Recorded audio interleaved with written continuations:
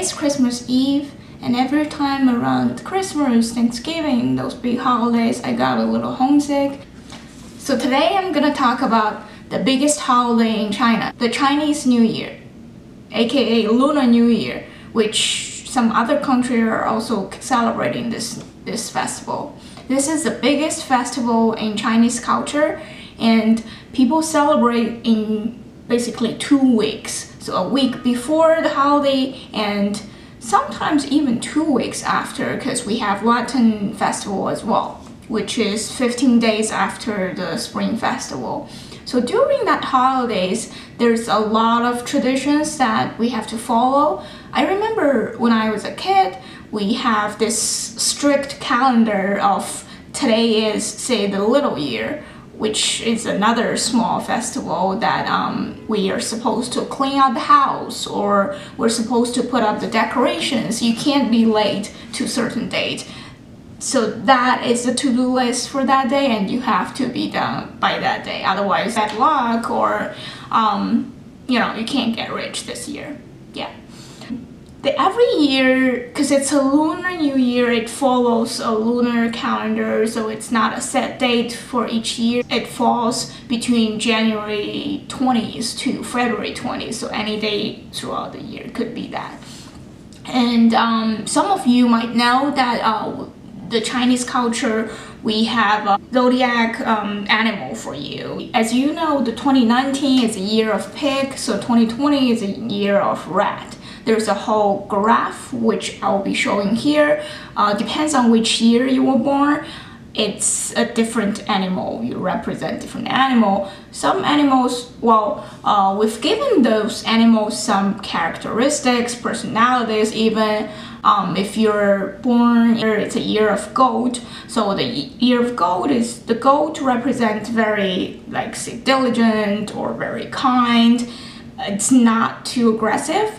It doesn't represent all. Consider how many people were born that year, so different people have different personality. It's just a way of saying. You can check out which year of the animal you are. And the main Chinese New Year activities, I remember when I was a kid, we have the decorations is a huge thing, because we have to put out the New Year couplets along the door side, which normally some good wishes to your family. If you want to be healthy whole year round, if you want to wish your family or your friends' family a very peaceful year. And the second thing is we normally eat dinner with family. It's very similar to any big holidays here, like Thanksgiving, Christmas, people, or Hanukkah for Jewish people. So it's all about family getting together. For the cleanup part, it's really like the New Year resolution. You want your New Year to start good. So potentially your whole year will be good, or you'll be lucky the whole year. So cleaning up is definitely good. It's like a closure at the year end. You wanted to pay up your debt or talk to someone that you really wanted to talk to, and it's year end. It's a good timing. A lot of silly rules that older generation will tell you it's bad luck to maybe get a haircut in certain day that you can't really get a haircut. It's just like Christmas. You don't want to get a haircut on the Christmas day because everything is closed. So basically, to kill your procrastination, you wanted to do something ahead of the holiday, which totally makes sense. The family dinner, wow, that's a big thing, because I can show you some pictures of how Chinese people celebrate Chinese New Year by eating dinner together. That's a whole table of food that can potentially feed a whole village or something like that. So 20 dishes, 30, 40, you name it. There's cold dishes, there's appetizers, there's main dishes. Another big thing that we will watch the Chinese New Year gala with all the families. So that's a basically like a 5 hours, 6 hours entertainment. So everyone tune in for either the singing part, dancing part, comics part, or whatever you name it. It's designed to target to different group of people so that everyone can enjoy a little bit. So when I was a kid, I was really excited for that because everything is so colorful, and you know, kids, they're attracted to different colors. But as you grow up, there's like, let's put it that way, there's more interesting things other than the gala. So send text messages, or even we send each other like cool stickers or something like that, or wishes on WeChat. Oh, the fireworks, firecrackers. It's a huge thing that it's like 4th of July, everyone buy firecrackers, and the sound of the firecrackers for the kids, the red envelope, it's just a big thing. It's the one time of the year kids will get spoiled by their relatives, by their family, grandparents. They just give red envelopes with the cash money in it, so kids can buy something. But in my family, my parents just kind of hold the money for me for college fund, you know what I mean? So I never get those cash. It's a sad story, and I believe a lot of kids they never get a hold of their money as well, which is a good thing because you wanted to go to college. Your parents will always save up for you. People always take, say, 2 weeks. I would say normally like 10 days off around Chinese New Year, because people might commute from one side of the country to the other side, and the traffic during Spring Festival is, wow, just horrible. Okay, now I want to show you some red envelopes. So this is the one I got from the Forbidden City Museum, and this is normally when you give when people get married, you want to, so this little symbol here, it's the character that people would, that represents the newly wedded couple. It has 2 exact same character, and they mirror each other. So this means I love you, and the other one means I love you too. So that is, they basically love each other. So this is the kind of red envelope you wanted to give to someone when they get married. And this is this character here means good luck, or you have a you have a very good year and all your luckiness. So people normally actually put it this way, like upside down for the character. You probably can't, like this is the correct way, and this is the upside down way, which means your luckiness is here. So Dao, this is a Fu, and this is Fu Dao, which means this Fu character is upside down, which means it's here. So it's a good symbol that you put your Fu character intentionally upside down. So which means you have a lot of luckiness in this entire year. And as you can see, this is firecrackers on the top. So we would put red envelope, you put money inside of your red envelope and give it to kids. Even only the older generation are still using this paper red envelope. A lot of time people send each other money or cash through WeChat. So you can you can pay a lot of things using WeChat. Last time I got home, I don't even need cash. It's like I have my phone and I pay everything using my WeChat. It's pretty convenient. And I remember when I was a kid, so normally it's the working class or the older generation give red envelopes to the kids. So everyone would experience this awkward transition from when you were still a kid, you received red envelope, and when you started to enter the workforce, you started to earn salaries, and then suddenly, oops, you're not a kid anymore. You're supposed to send out red envelopes instead of being the receiving end. That's yeah, it's a bittersweet. It's adulthood. So, because sometimes you just gotta be an adult and send out your money. Yep. And the New Year wishes for Chinese people, it's very I would say one line focused, or like single target focused. It's wish you get rich in the next year.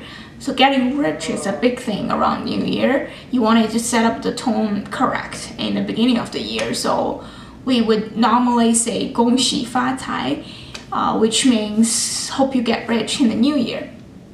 So next time when you're around in China during Chinese New Year, Lunar New Year, you can say 恭喜发财 to your Chinese friend, and they will say 恭喜发财 to you back, which means hope both of you get rich. Everyone get rich, get rich, get rich.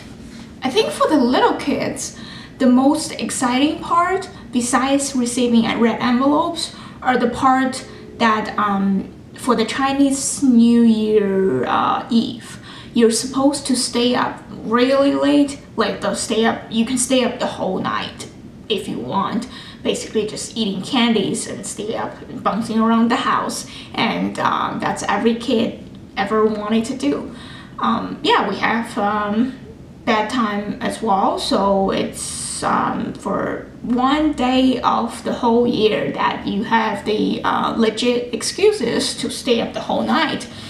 Like I mentioned, the Chinese New Year Eve, you would stay up the whole night, and the second day or like second 2 days, you would visit your families, in whether it's in the neighborhood or you commute to some other cities to visit your family, your relatives, your cousins, your uncles, your aunt, to kind of it's family time. You wanted to spend some quality time with your family because it's been a year.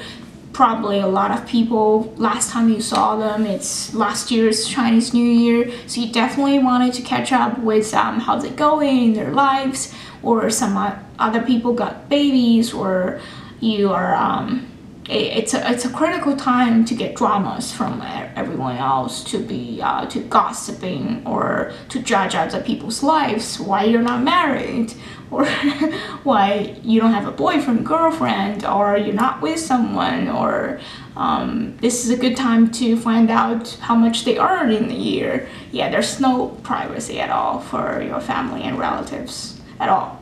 Yeah. And what else? People will judge you in their standards, and I consider it's a cute thing, because it's not, they didn't mean to be very mean to you, they just want you to be happy, but they have their own standards of how define happy, like define happiness for you. So be prepared for that if you're happen to be a family member or you married someone in China. So yeah, they know what's good for you. You don't know, so they have to tell you, or they're helping you to find your own standards, or they don't believe everyone has their own pace in their life stage. So they think you are supposed to get a girlfriend or boyfriend this year, then you're supposed to. So if it's not, then you know, that's your New Year resolution. Normally around Chinese New Year, we would make New Year resolutions as well. As you can tell, Chinese people, they consider the New Year starts at the Lunar New Year instead of January 1st. So we would make a list of things you want to accomplish in the beginning of the year, and start to slack a little. No. So it's like everything goes in the New Year's resolution. Some people can really achieve 9 out of 10 of the list. Some other people just, when it's February already, Valentine's already, people forget about their resolution already. So this year, as always, I wanted to make a New Year resolution list as well, which I intend to do in a separate video. all of those good informations about Chinese New Year. There's a website called China Highlights. They have a lot of very good information if you're interested in Chinese culture or you're planning for a trip to China. There's a lot of useful information. It's not a sponsored video. I just happened to check out on this Chinese Highlights webpage and I found it's useful even for my own culture. A lot of times I don't know the traditions or I don't know the story behind that. I'll check this website. So yeah, check it out. I'll put the link that wraps up this video. And if you have any questions about Chinese New Year, please leave a comment and I'll respond to you, and or any ideas you wanted to see me record in the next few weeks, please feel free to leave a comment. And just a disclaimer here, all of the opinions are my own personal opinions, so it doesn't represent the whole Chinese population or it doesn't represent anyone but myself. Obviously, it doesn't represent any organization I work for. Another element for a huge element for the Chinese New Year is everywhere you can see red atoms. So like the shirt I'm wearing today, I would wear it in Chinese New Year. And the red couplets when we put alongside the door, those are red background as well. And the red envelope are red. And what else? The firecrackers, the packaging of firecrackers, they're red. So I guess Chinese people really like red color. Even our national flag is red with yellow stars on it. So I guess it's a symbol of passion, and the blood is red too, and our money is red. Everything is red.